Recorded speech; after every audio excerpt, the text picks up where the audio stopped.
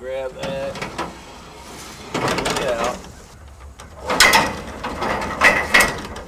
and down. And when you come up here,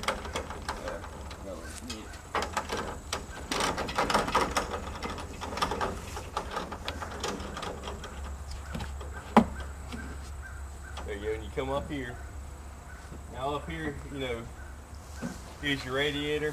This thing turns. The reason this spins is to keep the dust and everything out of the combine, out of the motor, out of the radiator. Well, you notice that this whole section was burnt off. Right.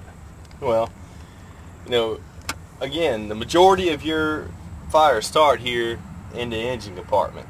From dust, you look at the soybean dust already gathered on it. It's only picked maybe 200 or 300 acres so far. You know, you got stuff from corn. You know, the husk in here, wrapped around here, gets overheated, it goes up. Then it gets fired right in here, it travels over to this fuel tank. It's a plastic fuel tank, nothing steel anymore. To save money, it's lighter. Holds 200 gallons of diesel fuel. Actually, we use a soy diesel. So that right there goes up real quick. You know, because it's so close. Then you got also your hydraulic tank over here, which is metal. That's your hydraulic oil basin. It flows everything. So that's another fire hazard there also, if it gets hot. And like we noticed on the one that was burned up, that one didn't leak, so hopefully the steel, you know, it's going to be a lot more fire resistant than this plastic will be. So, and I'm not sure about the time in which plastic melts or what temperature it goes, but I'm sure the fire is flowing from the motor and it hits that plastic, it's going to be gone pretty quickly. And then diesel fuel just flows all over it. The back is pretty much gone. That's what happened to the last combine, you know. And then you got all your electronics here, all your computer stuff. There's your radiators. Right in here, so actually your air conditioner, and behind is your radiator. And these things are already expensive. I know Station 5 had a fire, I think last month or beginning of this month, up in the 6's area. Mr. Vanderplug's combine, they caught on fire. So, and there's your batteries right there also. And your battery catch on fire, you know what happened when the battery goes up. That's what happened, I think. That's what Station 5 said there was a problem. Their combine was the battery kit was burned off on it. And it set the dust and stuff on fire. And again, you know, there have been grain tanks actually exploded when wheat dust fire caught on, you know, the wheat dust caught on fire, blew a tank. Actually in Virginia Beach about 5-6 years ago, Frank Williams Farms, he had a grain tank that blew up and the gentleman was killed.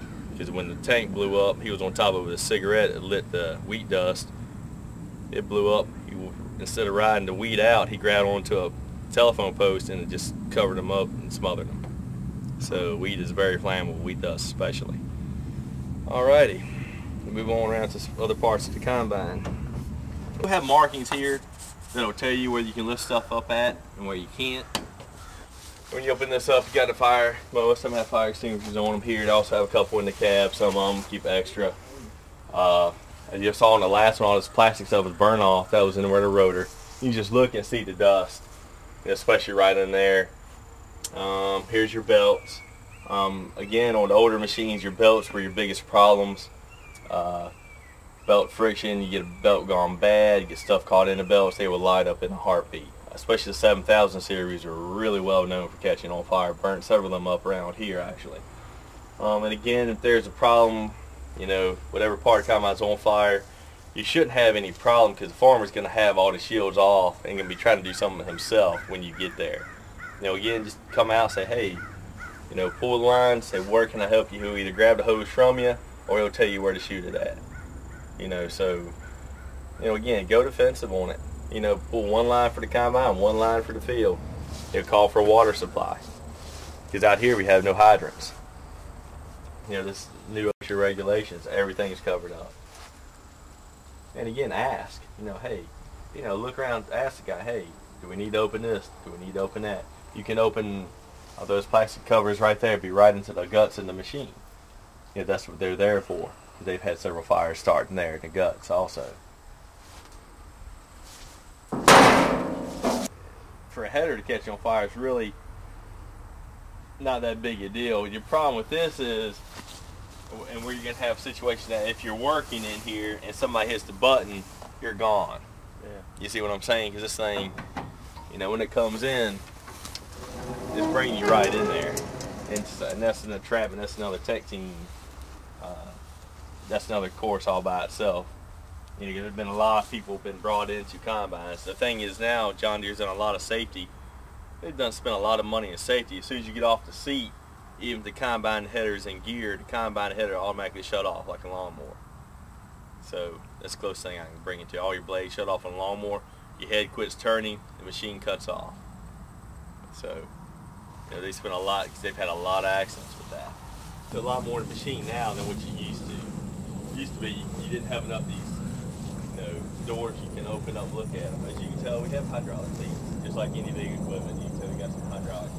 This machine, you get a spark in a bad spot, the hydraulic oil, you know, you're going up. So, but another thing, you can bring your hose around, you lift these covers. Again, you got a straight shot to the motor, to the hydraulic system. This is where you need to come to, because this is the heart of the machine right back here. So this would be probably the primary place where you're going to have the fire at. Because again, the primary fires do happen in the motor compartment around the hydraulic area. Your fuel tank, got a good shot at the fuel tank through there. You know, you're good to go. Bring it, you know, open it up on a fog, 1 3/4, you know, about 150, hit it.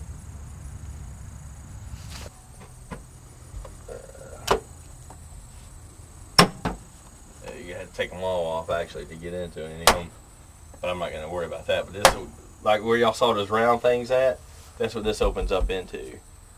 And you get in, most of the time, again, the majority of your fires don't happen here. The majority of fires happen over there in the motor compartment, just like a vehicle.